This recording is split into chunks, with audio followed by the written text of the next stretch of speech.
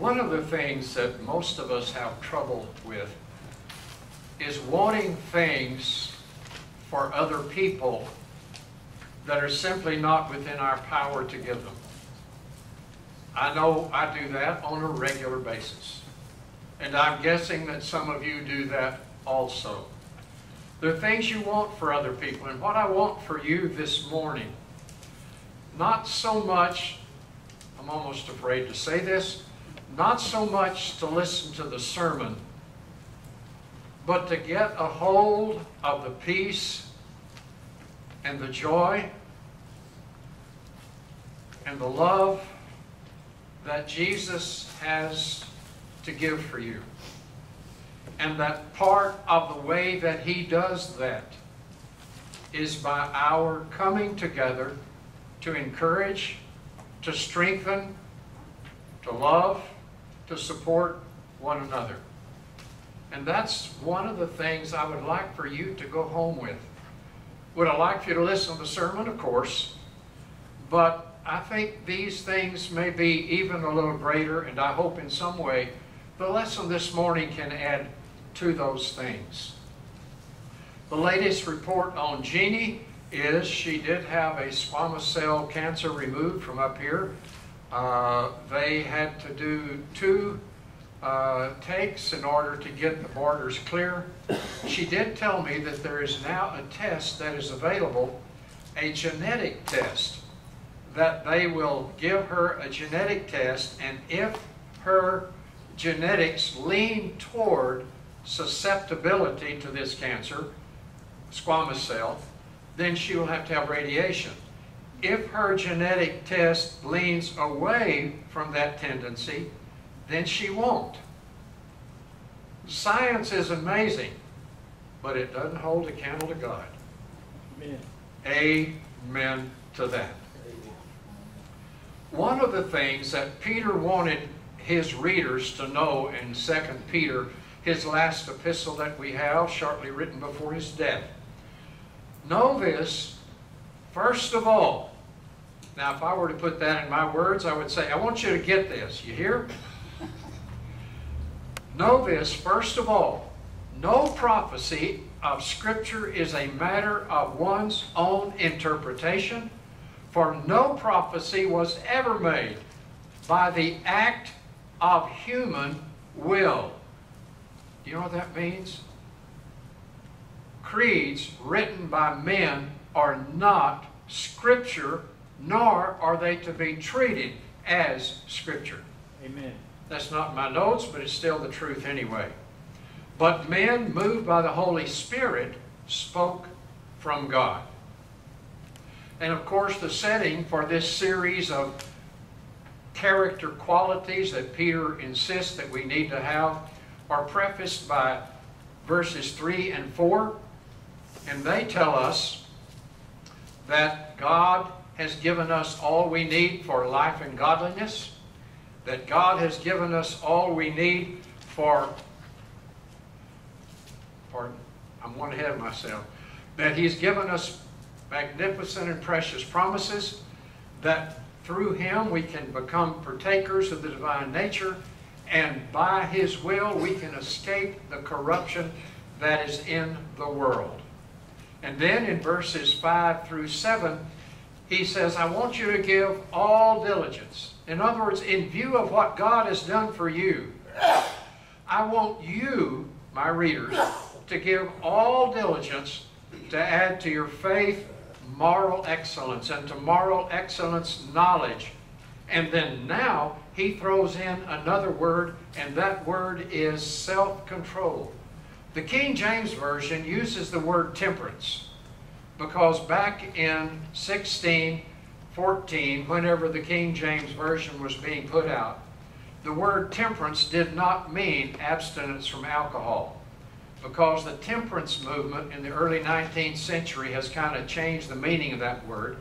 But the word actually, the word literally means, if I were to give you the Greek words, they wouldn't make any sense, but the Greek words literally translated means in strength, inward strength. And that's why the word self That's the end part.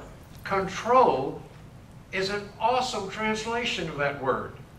Strength in ourselves. Self-control.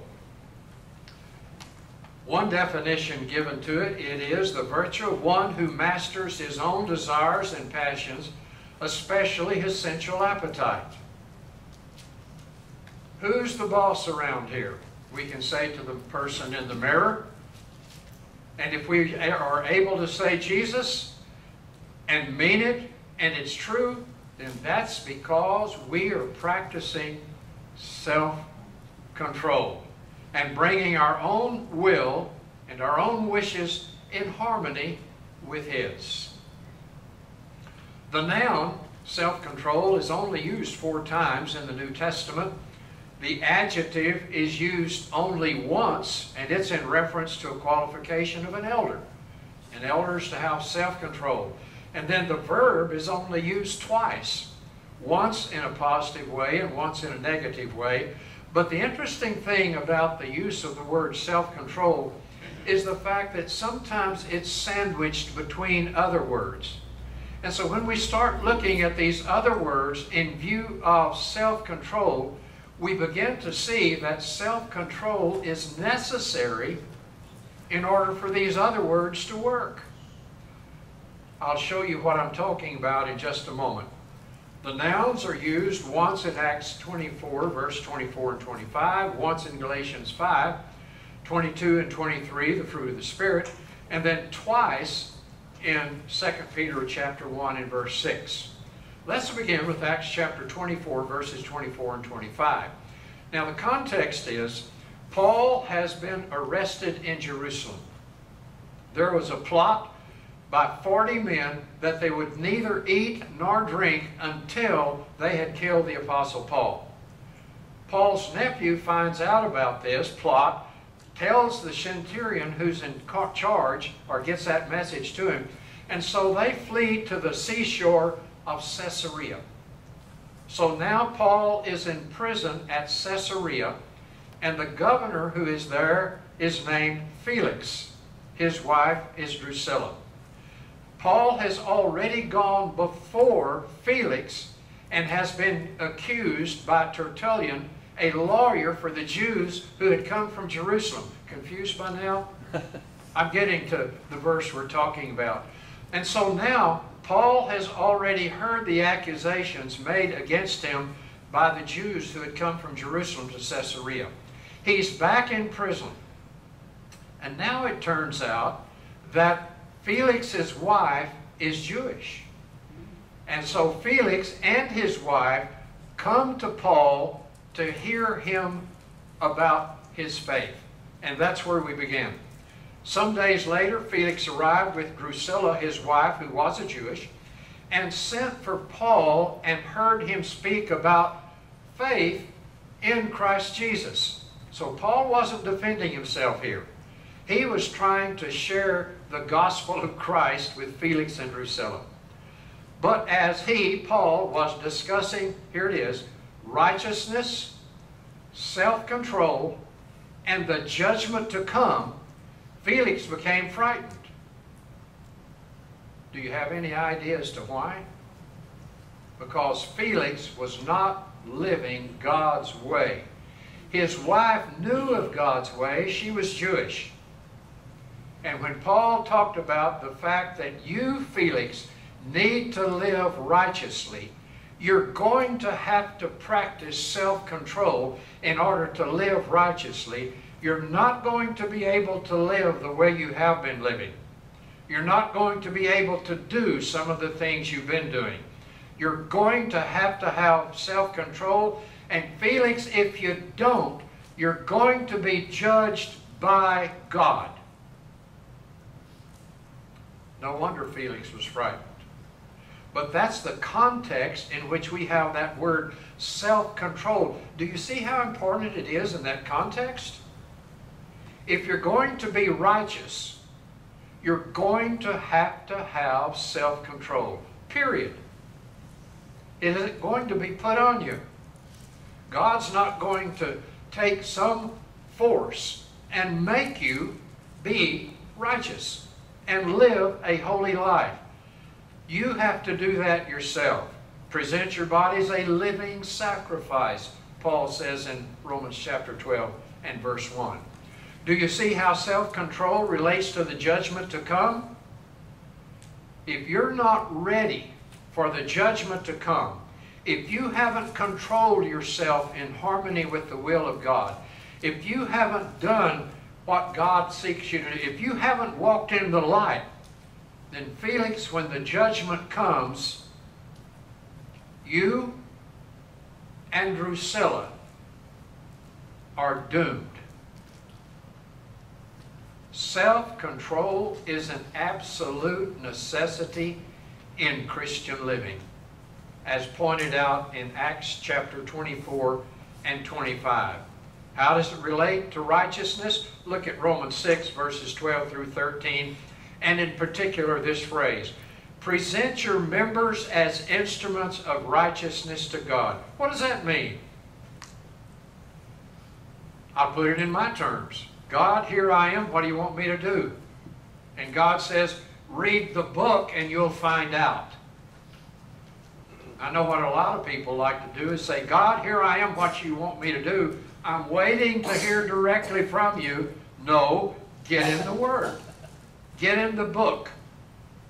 Get in the book. Let's look at another verse about that. All Scripture.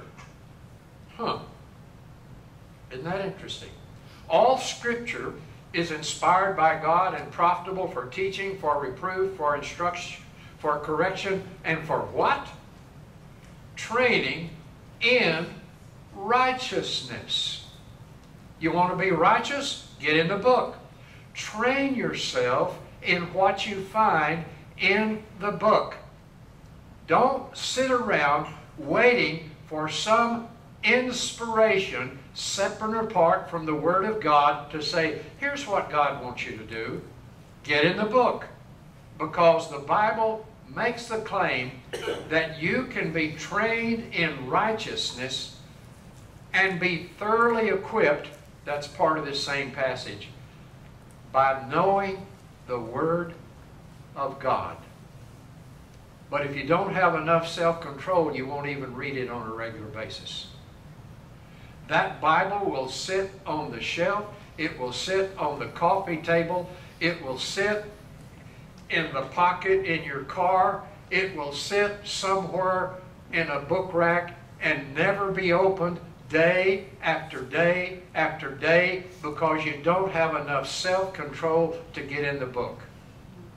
Am I making sense? Is that Bible? Am I talking Bible to you or am I talking Bill Keel stuff? I'm convinced I'm talking Bible. The Scripture is what equips us to train ourselves to be righteous. And friend, if you don't know the book, you're going to struggle with being righteous. What about relation to the coming judgment?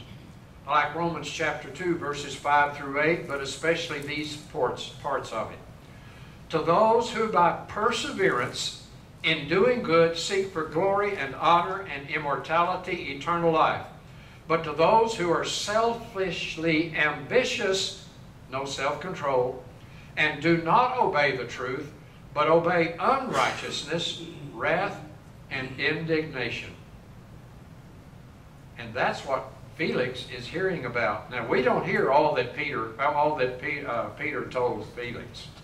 We only hear the summation of it.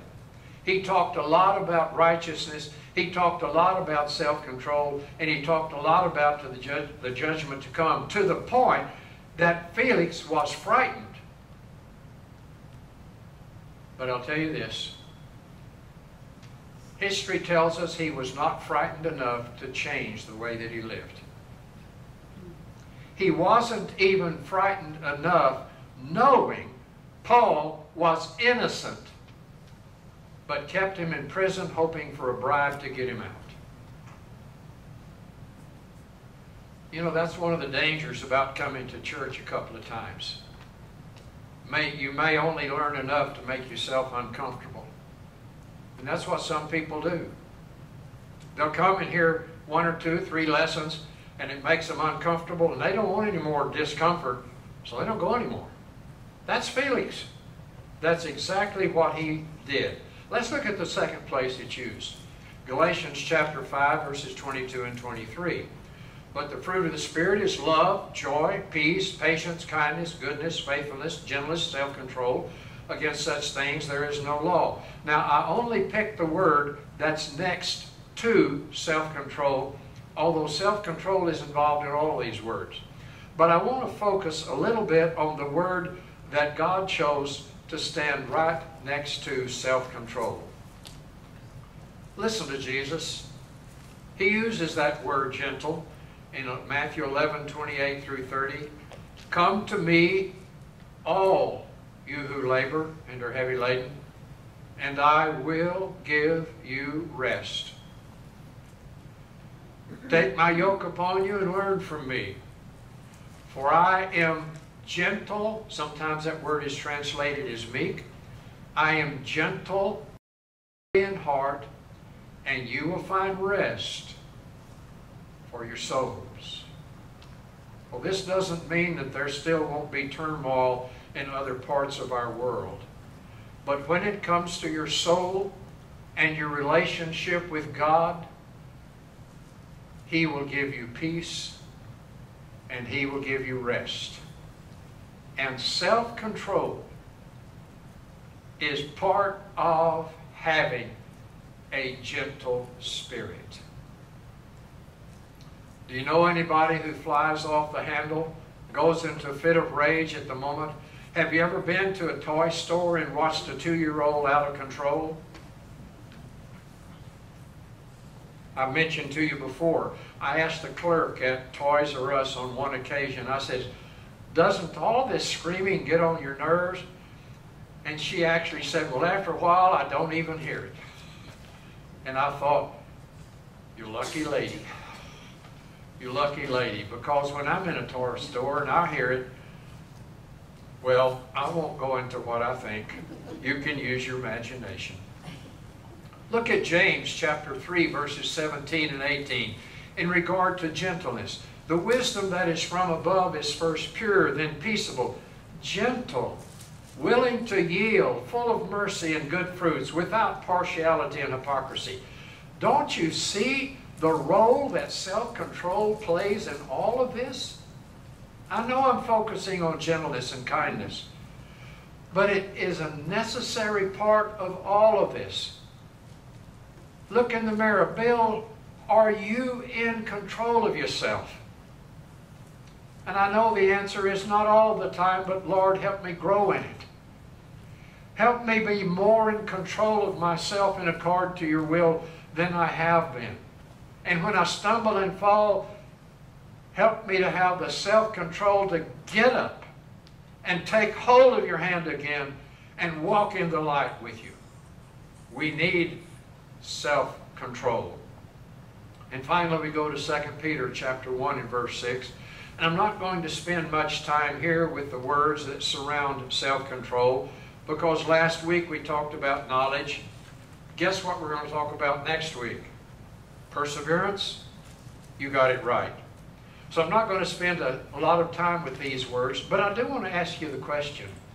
In order for you to have the knowledge that God wants you to have, is it going to take self-discipline, self-control, inner strength, in strength to get that knowledge? Right there between knowledge and perseverance is self-control. If you continue in my word, then you are truly disciples of mine, and you will know the truth. And the truth will make you free. What is the truth? Do you know what the Bible says truth is? I'll leave you hanging on that one. Go look it up. 1 John 5 and verse 13. Here's something else that you need to know, but you'll only know this if you practice self-discipline and self-control. These things I've written to you who believe in the name of the Son of God, so that you may know that you have eternal life. If I am living an undisciplined life, this is something I cannot know.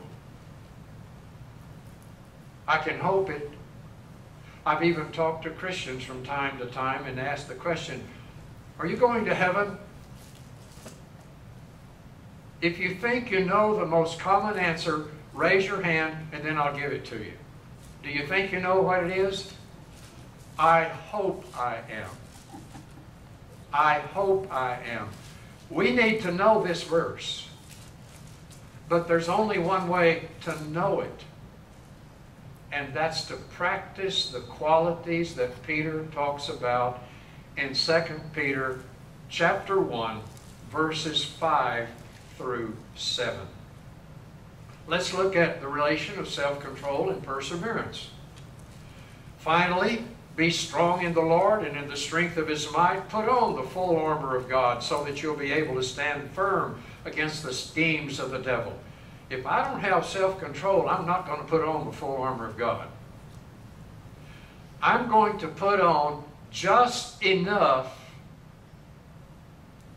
to hope I don't get killed by Satan. Just enough to say that I'm a Christian. I'm not going to put on the whole battle because, folks, I don't plan on going to war. I plan on going sitting in the pew, but I don't plan on going to war for Christ. War means I'm on the aggressive for the Lord. I'm seeking the lost to save them. I'm studying His Word. I am a soldier in the army of the Lord, and that will not happen without self-control.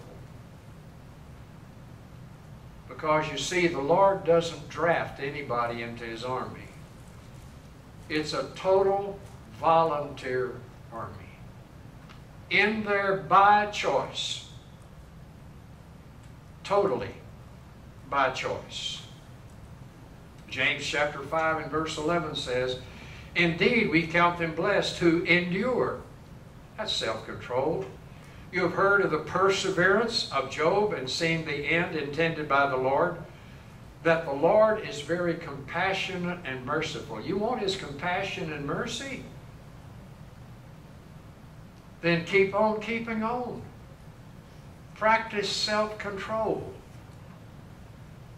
The devil will throw excuse after excuse after excuse if we're willing to listen.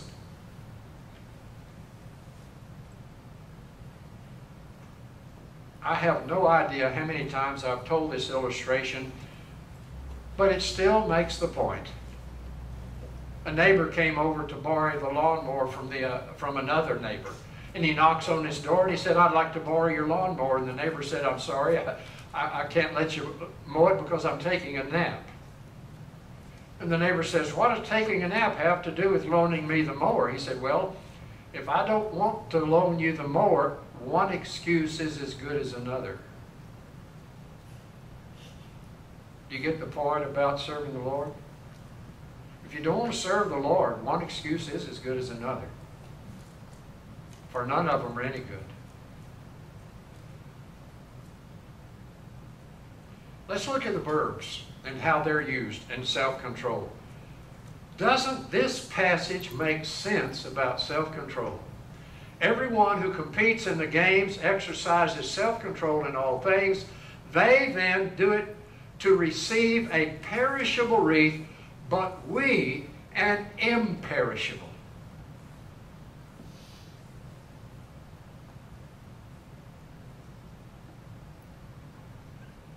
There it is, book, chapter, and verse. We're not going to get the goal without self-control. Kind of rhymes, doesn't it? But it's worth putting in your memory. we're not going to get the goal unless we practice self-control in the will of God. Let's look at the second verb where it's used, and it's used with the word not. But I say to the unmarried and widows that it is good for them to remain even as I. But if they do not have self-control, let them marry, for it is better to marry than to burn with passion. Boy, our world needs this. How many people are living together unmarried that this verse applies specifically to that situation? I say to my son, son, I know you're in love with this girl. Are you behaving? Do you need to get married? That's what this verse is saying. We need to exercise self-control, but I'll tell you this. You still have to practice self-control after you're married. You still have to practice self-control in the way that you love your husband, or the way that you love your wife, or the way you love your children. Some of you have probably used the expression, I'd like to strangle him, but you didn't. Or her, as the case may be. Self-control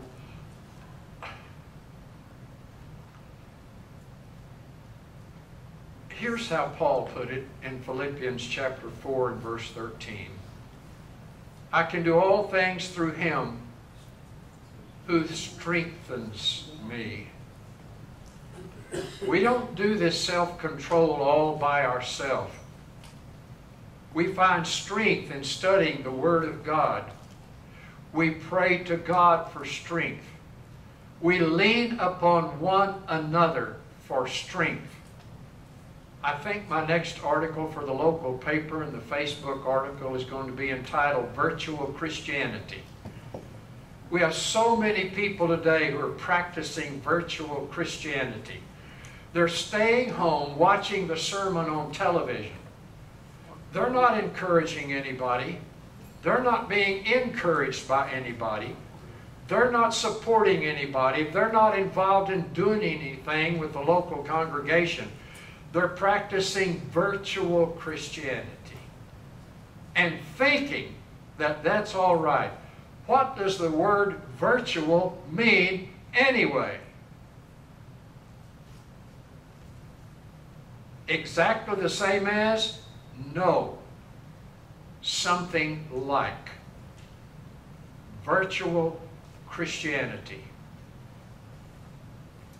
COVID has been blamed on virtual Christianity in the lives of many people. But folks, COVID has nothing to do with a Christian deciding to stay home and watch it on TV and not encourage brothers and sisters in the congregation, not be an active participant in the songs that are sung with brothers and sisters present, never shaking anybody's hands, never patting anybody on the back, never looking someone in the eye and saying, I've been praying for you.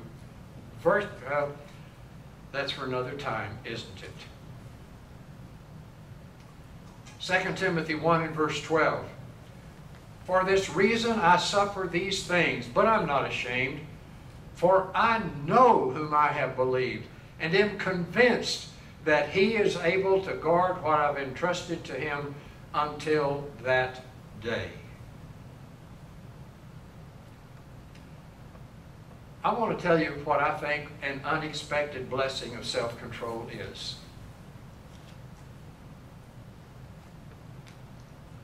I think it's joy. I think there is a true joy that a person can know when they have chosen to do what is right when their flesh would have had them to do otherwise. They chose to put themselves to bed early Saturday night so they could be alert on Sunday morning. They have chosen to say hello to somebody and ask how they're doing when they really would be rather watching the Texas OU game. They have chosen to go visit somebody in the hospital knowing that they're apprehensive in doing so, and realizing, I have done good. And I'm happy with myself because I chose to do what was right when I know there was a part of me that didn't feel like it. That's not hypocrisy. Hypocrisy is pretending you did the right when you didn't, or doing it for the wrong reason, for the praise of men. But you have the right to feel good about yourself and to rejoice in the fact that you're winning the battle for Jesus Christ in your own personal life. What's the end result of faithful self-discipline, self-control, in walking in the light, holding the hand of the Lord, stumbling and falling but getting up and holding on His hand again? I have fought the good fight. I have finished the course. I have kept the faith. In the future there is laid up for me the crown of righteousness, which the Lord, the righteous judge, will award to me on that day. And not only to me, but also to all who have loved His appearing.